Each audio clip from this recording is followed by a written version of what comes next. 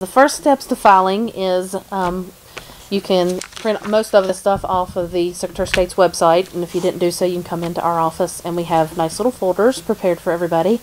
And we have a checklist, which is something new just because we want to make sure that everybody can say that they got what they needed, and they're signing off on it, so they can't say that we didn't give it to them or go over it with them.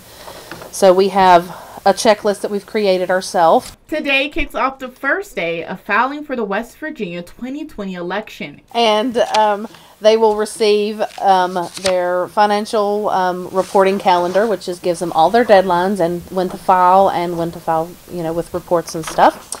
And of course their certificate of announcement, which is front and back.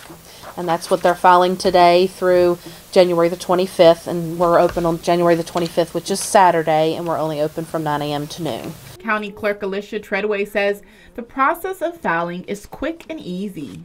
Less than 5 minutes, just for us to collect the money, and it's 1% of the salary that they're going to be filing for in that position, and then we just entered in our SVRS, which is the statewide voter registration system, so that the state has the information and for ballot printing purposes. Treadway says the first day is always the busiest, but those who are interested have 2 weeks to file. The deadline is January the 25th, and that's Saturday, and it's from 9 a.m. to noon, and the courthouse will only be open for those purposes.